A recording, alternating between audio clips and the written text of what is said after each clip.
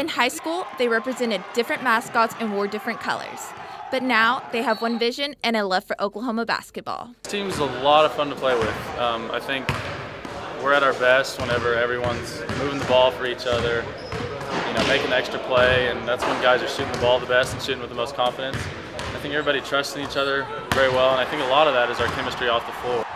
Although the team consists of players of diverse backgrounds ranging from the Bahamas to Arcadia, Oklahoma, together they are accomplishing big things. Being there for me as brothers, everybody, there's nobody standing up by themselves, everybody's just loving me as who I am, coming from a different island, they expect that, and everybody just want each other and keep me like their brother.